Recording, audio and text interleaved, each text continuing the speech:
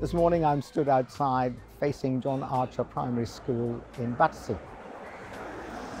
John Archer was Battersea's first black mayor, indeed London's first black mayor. Made a huge contribution to the borough of Battersea and is an inspirational role model for people of all backgrounds. Why John Archer? Well, we recall him part of our own celebration of Black achievement during the Black History Month.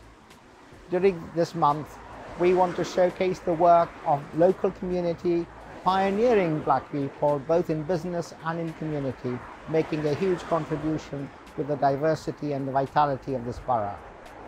And to also celebrate the historic contribution Black people have made to building Wandsworth, building London, and indeed this nation.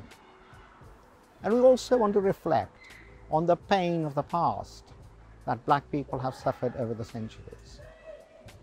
But I want the month to be also an opportunity to learn about our diverse cultures, made more and more diverse each time a new group of people from Black heritage from every part of the world have made their home in the borough.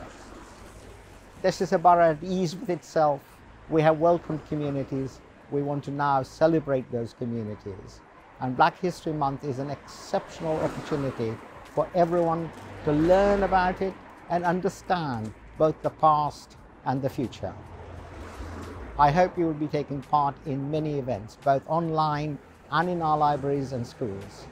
And at the end of the month, you will feel enriched and better informed.